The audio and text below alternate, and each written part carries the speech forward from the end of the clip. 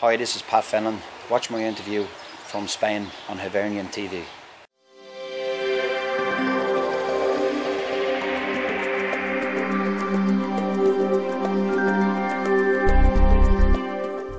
Pat, the perfect setting for our Europa League preparation work. How do you feel it's gone so far?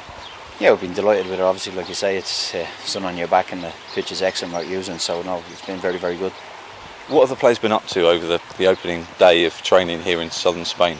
Well, obviously 2 training sessions yesterday went quite well, so we prepared them for the game this evening, so this morning with a session. So it's been good, it's been busy. We've been, plenty of work last week at home, and obviously come here, like I said, and get a bit of heat, but get the players working in relation to what way we want to play. So you're busy on the training pitch, but also busy on the transfer front. Whereabouts are we right now in terms of that search for a new striker? Yeah, we're still working away. Obviously, these things take time, and I know people get a little bit frustrated, but we've just got to be patient and make sure we get the right players in.